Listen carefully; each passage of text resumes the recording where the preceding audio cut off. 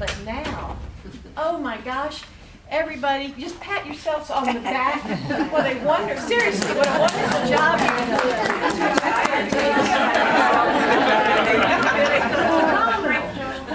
done. Somebody tell me your favorite moving in story. Just shout it out. Something that was funny or hard or sad or. Oh, okay. We on Tuesday, on the big day of the move.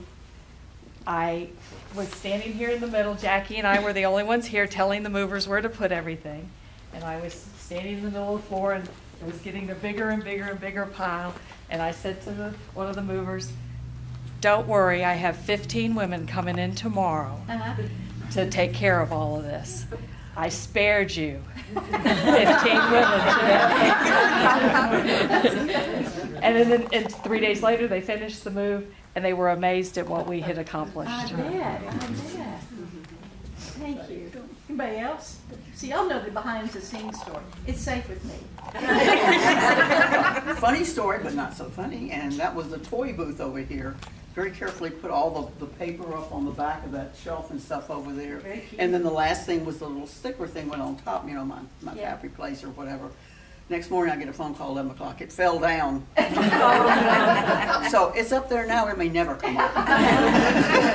But it's attractive. Yeah, it works. It works. It's kids. Well, I think this is just a sign of a small town, too.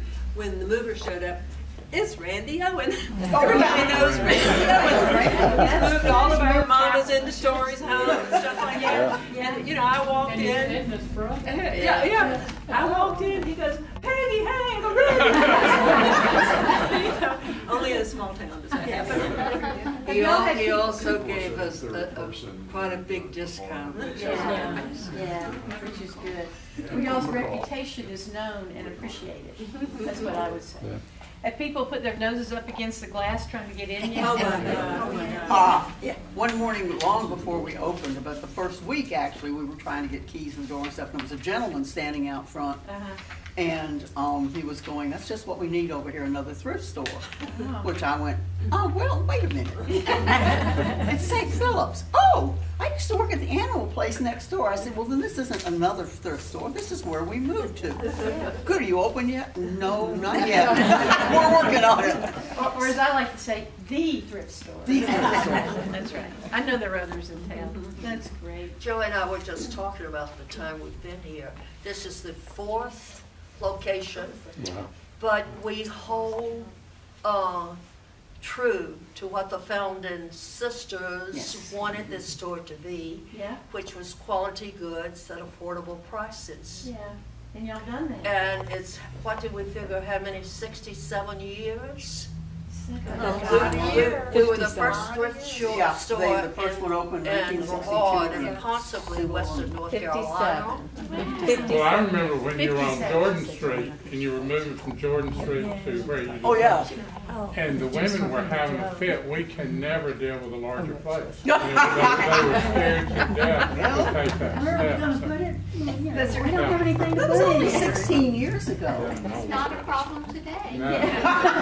Yeah, well, Mom said, yeah, Gene Jones just went and signed the lease and said, She "We're did. doing it." Wow, that's so cool. 57 years we're thinking? Yeah, it is. That's the best. Okay.